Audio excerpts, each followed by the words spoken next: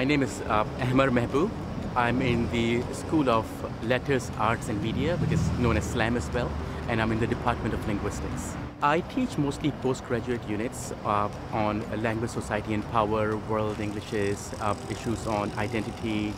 I teach some of the core units for the MA programs as well, including courses on educational linguistics, additional language learning, and things like that. Over the years, when I've talked to my students, they tend to tell me that none of the units have left them unchanged. And that's that's really the key that I'm driving for in a lot of my teaching is that I want my students to think and see the world in a different way when they have completed the unit.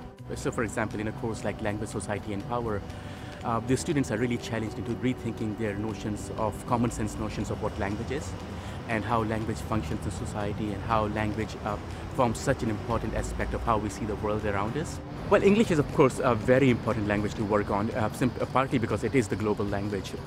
Even though we might say that Chinese is on the ascent, for Chinese to infiltrate the various parts of the world to the level that English has will take 100 years or more.